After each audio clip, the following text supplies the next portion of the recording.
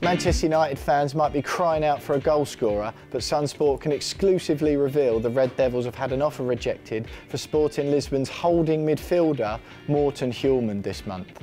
United have sent scouts to watch at least 6 of his 20 matches for Sporting this season, and he started all but 1 of their 14 league games. But the Portuguese giants are adamant they will not accept a penny less than Hjulmand's £69 million release clause. The 24-year-old only signed from Lecce for £15.5 million in the summer, but Sunsport's Steve Brenner understands United are very keen, and they even offered out-of-favour winger Facundo Pellistri plus cash in order to reduce the price, but Sporting were having none of it. Hjulmand has 3 senior Denmark caps and is a close friend and protégé of Red Devils midfielder Christian Eriksen, which United chiefs hope will convince him to join if they can agree a deal with Sporting. Like many Premier League clubs, United need to be wary of FFP constraints this month, but with Jadon Sancho expected to complete his loan move to Borussia Dortmund today, that should make some room on the wage bill. The winger's been frozen out since his public spat with Erik ten Hag in September and will return to the club United signed him from until the end of the season. The Reds are understood to be covering a significant chunk of his £350,000 a week wage, although Dortmund will not have an option to buy back the 23-year-old in the summer.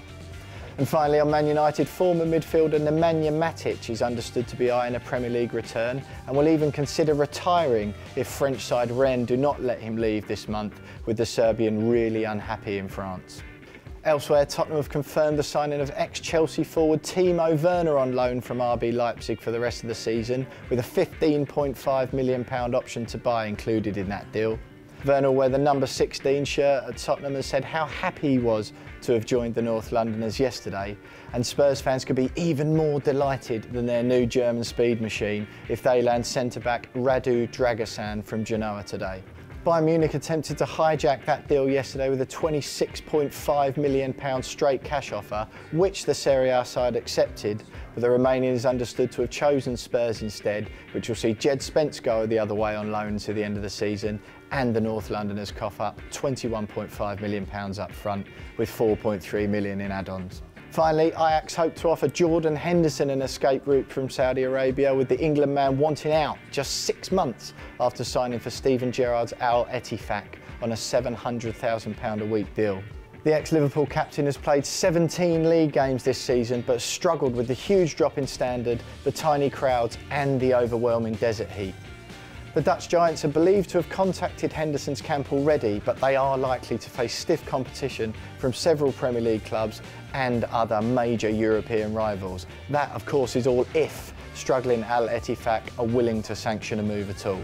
Henderson would have to take a hefty wage cut to return to Europe, but he's desperate to make England's Euro squad for Germany in the summer, with Three Lions boss Gareth Southgate privately unhappy about his vice-captain playing in the substandard Saudi Pro League.